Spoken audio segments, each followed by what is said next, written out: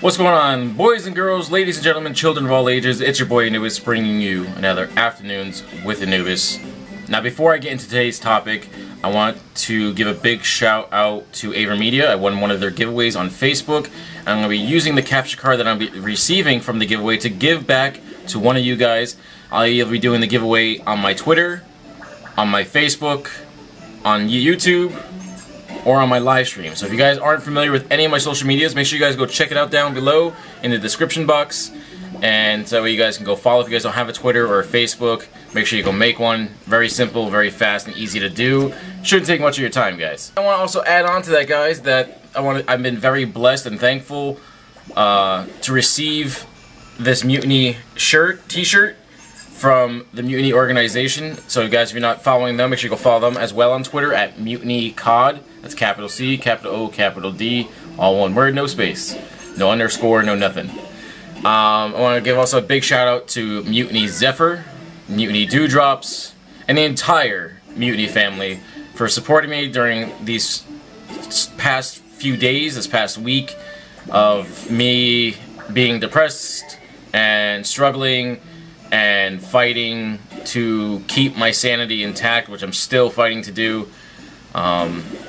But also, guys, I want to add on to that giveaway. So when that AverMedia capture card comes in, I'm going to be giving that away as well as one of these t-shirts, which I'm going to show you right here, real quick.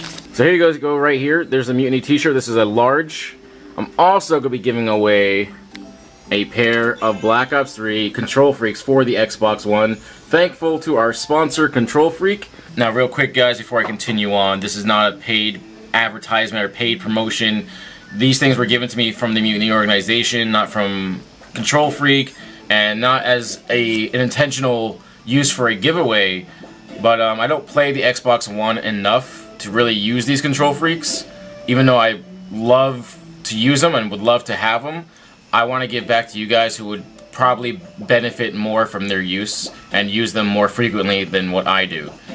So, as I said, guys, this giveaway will happen either on my YouTube, Facebook, Twitter, or on my live stream.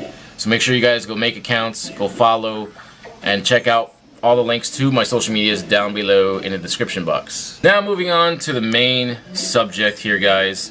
I know it's been about 2 weeks since I posted the video, and the last video you saw was me at a wedding, or attending a wedding for my girlfriend's best friend's wedding.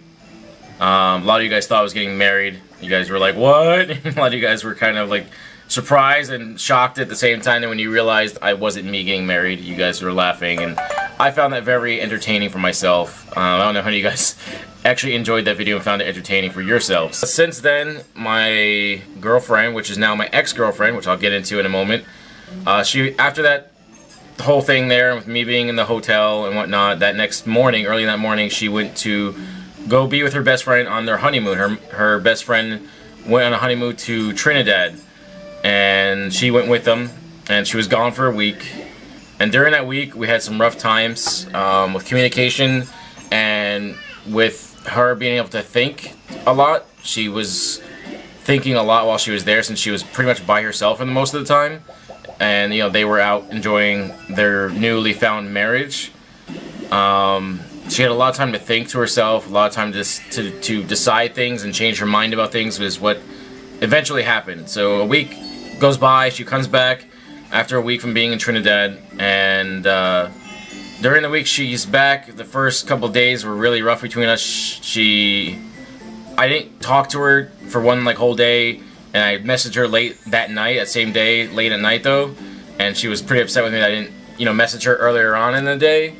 And I felt bad for not doing so, but my mind was so distracted, and there was just so many things going on in my mind, because I saw already the distance that she was starting to have with me, and seeing and knowing and feeling in the depths of my soul and heart that she was getting ready to break up with me.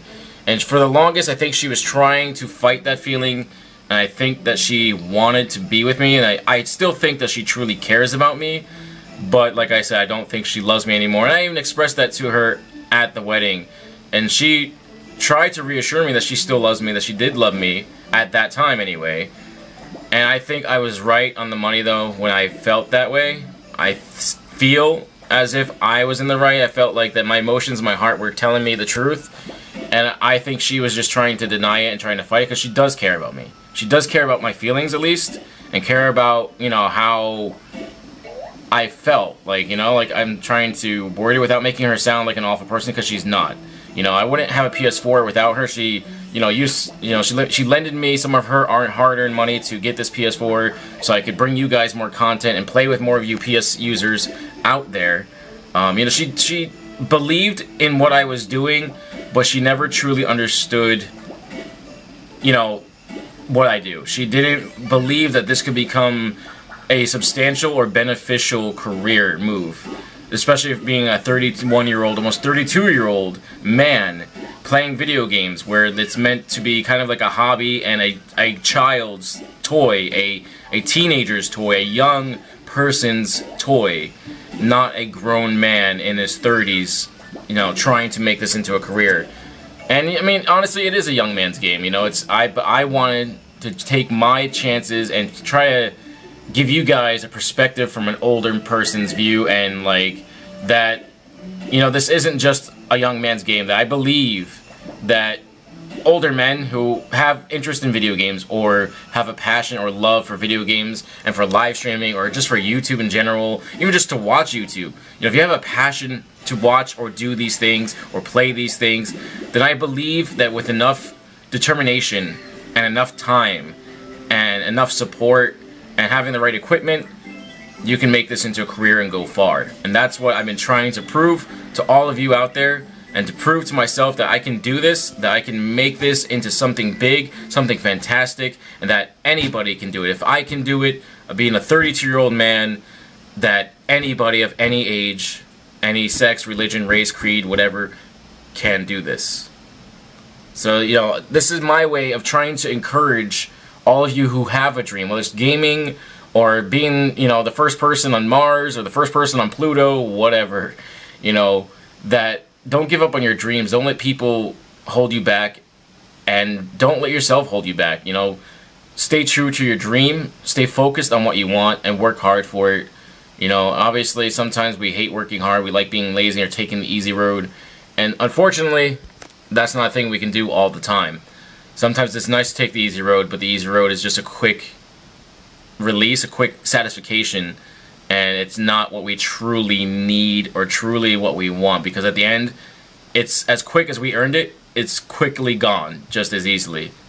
So basically me and her are over. She ended it with me 2 days ago, I want to say on Friday, I believe. Yeah, Friday night, or Saturday morning she ended it with me. She texted me, tried calling me, but I was asleep because I went to bed really late because I was already anxiety and panicked up and all fuzzy in my head, so I stayed up until about 6 a.m. that morning on Saturday morning, give or take, and just kind of slept the day away, or slept most of the day. No, I didn't sleep all the, I don't know. I don't remember really what happened Friday into Saturday. I just remember she broke up with me on Saturday sometime that day, or Friday sometime that day. I can't remember, honestly, I'm sorry. So, you know, we text, then I called her, and you know, she said that it wasn't me, it was her, that she wants to get her health in order, even though, as far as I knew, and as far as I was concerned, she was in perfect health. She was doing a lot better than she ever was before, prior. She went into surgery, too, long time ago to get her health in order, and she's doing so much better, and she's lost so much weight, she's gotten so much healthier, and I'm proud of her for that. And then also, you know, she said that that she thought she was ready for a relationship, or that she thought she was ready in general for something. And after us being together for almost 4 months, she doesn't feel that she's ready now. She doesn't feel like she's healthy enough. And it's really upsetting because we spent Halloween together, Thanksgiving, you know, we spent, you know, days in between that, and then we spent her best friend's, you know, she's invited me and wanted me to be there for her best friend's wedding. And, like, you know, being there for all these holidays, these holidays are supposed to mean something, you know, like where you're with friends and family, or spending time together with the ones you love, such as Thanksgiving, and this very huge monumental occasion such as a wedding. And then just to throw it away too a week before Christmas, I don't understand how people can do that. even if I didn't want to be with the person, I would honestly, I know it's as bad as it sounds, I would honestly stay with that person until like after the new year, like way after the new year. I'd wait until like maybe towards the end of January and be like, or you know, I'd wait till after, I don't even know, because I know Valentine's is right around the corner. You got New Year's and you got Valentine's, and it's hard to kind of, I guess, choose when to break up with a person, especially during the holiday seasons.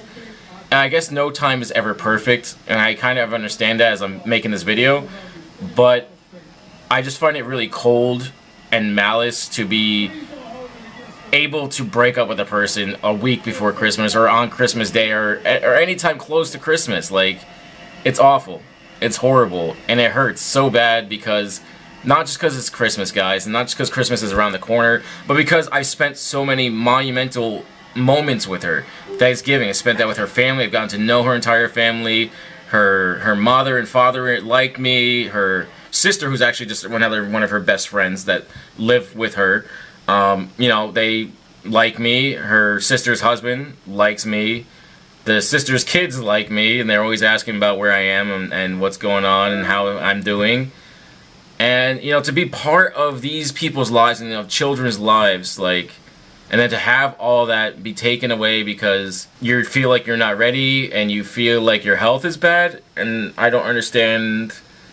I can't understand these things. I can't, because I'm not her. I don't know what's going on. And she even said that she never told everybody everything about her health. So apparently there's been things she hasn't told me about her health that she's been holding back. And that may be something that is tying into her decision and her emotional well-being, is that maybe something bad is happening and she doesn't want me to worry or be upset. I don't know. But it doesn't change the fact that it hurts still. It doesn't hurt any less.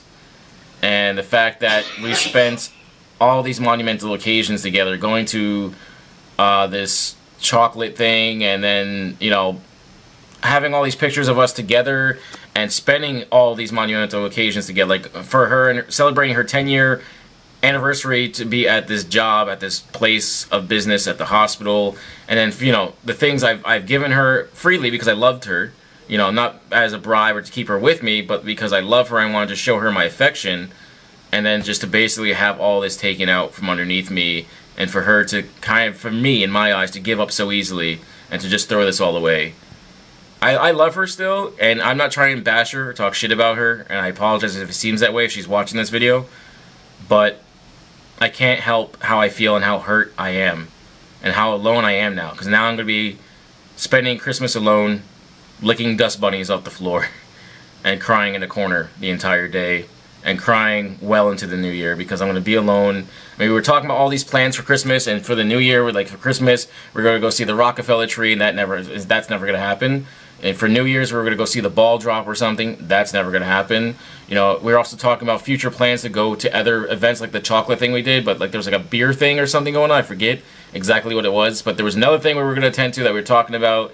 And then, you know, we were talking too about my career here, about, you know, live streaming and YouTube, and that I was willing to sacrifice it all for her. I was willing to give up everything I loved because I loved her more, because she meant that much to me, that I was willing to sacrifice and make a change in my life, change in my career for her. And even though a lot of you guys told me not to, and not to do that, and luckily, and unfortunately, and luckily at the same time, unfortunately, I didn't do it. You know, I didn't fully give this up.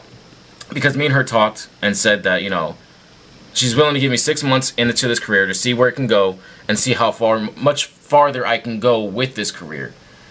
And, you know, I think within that time that I was given, originally that was promised to me, that I could have showed her more about live streaming and YouTubing and what it's all about.